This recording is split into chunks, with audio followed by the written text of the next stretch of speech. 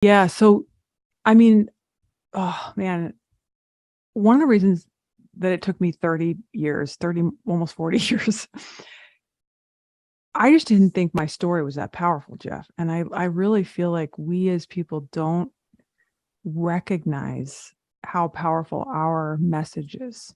So I think one of the things we can just not give ourselves permission to step forward and start to experiment, share this message that was in our heart a little bit, see people's response, reaction, see how it's going. So I feel like people don't know if their story's good, if what they have to say is valuable, if it's going to actually help anybody.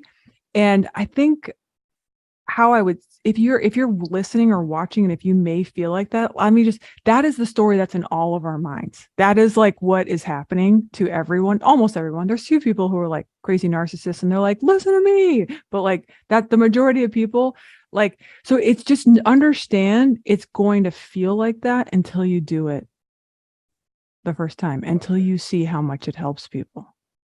And it's really, Jeff, it's crazy how selfish in many ways, because we're thinking so much about ourselves and we're not keeping the focus on the people we need to help. Okay. So that really holds people back. And I think, you give yourself permission to share your story and understand it is going to be life-changing.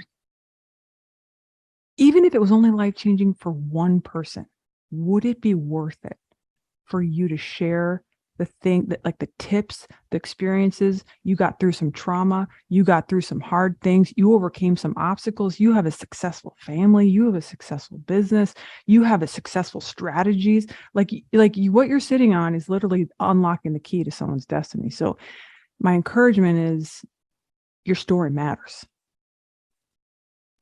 It really does. So that holds us back, Jeff.